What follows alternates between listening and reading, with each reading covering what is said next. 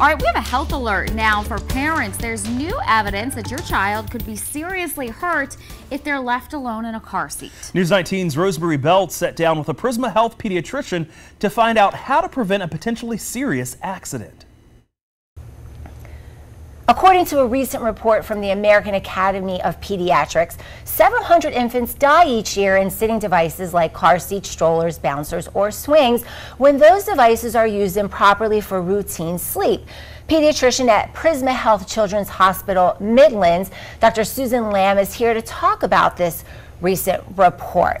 So what were some of the findings that surprised you?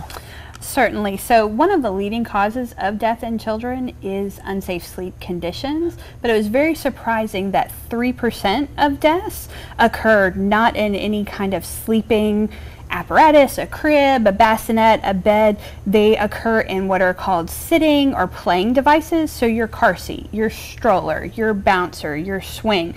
And 3% of deaths is a pretty significant number of children. Right, and these are devices, I mean, I'm sure we have viewers at home, probably have a child in one of these, devices that we're talking about.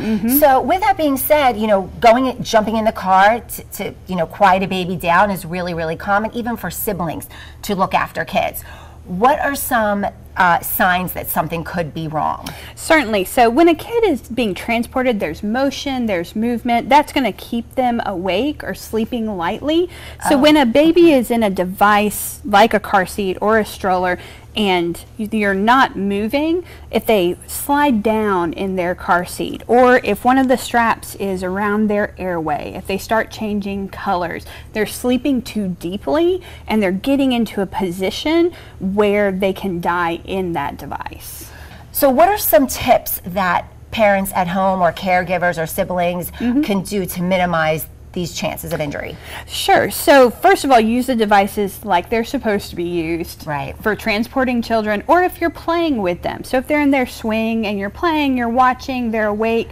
Now if they fall asleep and you're looking right at them and watching them, it can be safe. But the minute that you're distracted, you've got to cook dinner, you're looking after another child, maybe you want to lay down and get some rest, pick the baby up out of those devices and put them in a safe sleep environment, their bassinet or crib. So to wrap things up, what would be, I know there's the 3 ABCs of sleep. Could you just share that with our viewers? Sure. So the ABCs of safe sleep are always alone, always on your back, and in a crib or a bassinet.